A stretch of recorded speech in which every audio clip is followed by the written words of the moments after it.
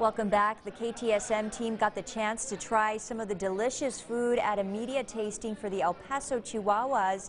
It was hosted this evening at Southwest University Park, and among some of the food items were some buffalo sandwiches. You can see Monica there, nachos, and even ice cream. And you can see there I am eating, I believe that's called El Chuco fry. It was really good.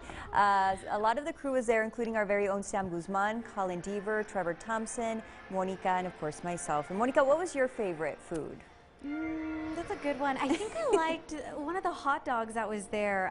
It had chicharrones and it had some cheese on it. It was just so delicious. So if you look at a chicharron hot dog, everything was good. Yeah. It really was. It was delicious. And you know, we had some ice cream, like you said, which is a perfect day for today. We definitely are looking at some warm temperatures overall. We're starting to slowly cool. 70 degrees is where we're at right now. Northerly winds at about 7 miles per hour. So yes, it is starting to slowly cool on this very beautiful spring-like day, but get ready because we're about to see some very cool afternoon highs very soon.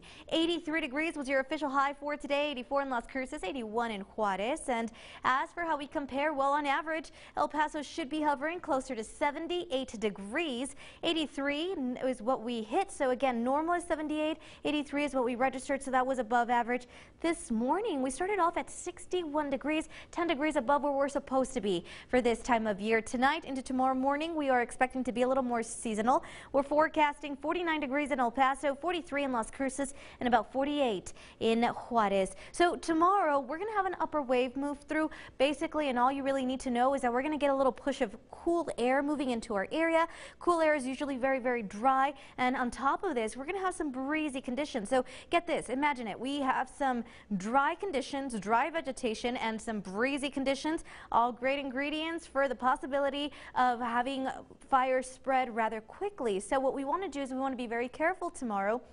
And we want to stay away from any kind of open flame. So if you have, for example, a barbecue planned tomorrow afternoon, try to postpone it, reschedule it. Tomorrow's not a day to do any of that stuff. If there is a fire that does start, because our vegetation is so dry, it can and will spread rather quickly, on top of the fact that we do have those breezy to borderline windy conditions. We're looking at easterly winds 15 to 20 miles per hour, 74 degrees, your afternoon high. So yeah, we are seeing a big difference in temperatures there as well. 75 in Las Cruces. Easterly winds 15 to 20 miles per hour. And then after that, we're going to be looking at this massive high pressure system that's going to settle right over the western part of the United States. This is what's going to give us the opportunity to see those nice warm temperatures, calm conditions, and just beautiful weather overall. So here's a look at your 9-day forecast. We're expecting to slowly begin to warm on Friday to 77 degrees, 87 on Saturday, a little breezy, not too bad. It's not until Sunday that we begin to see those gusty, dusty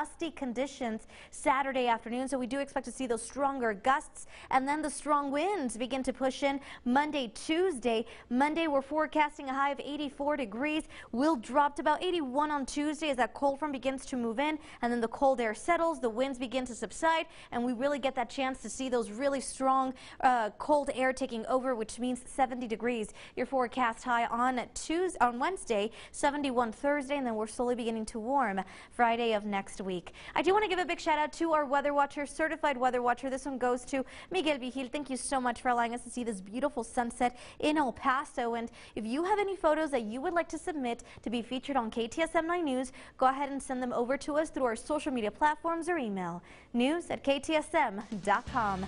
Don't go anywhere. We'll be right back.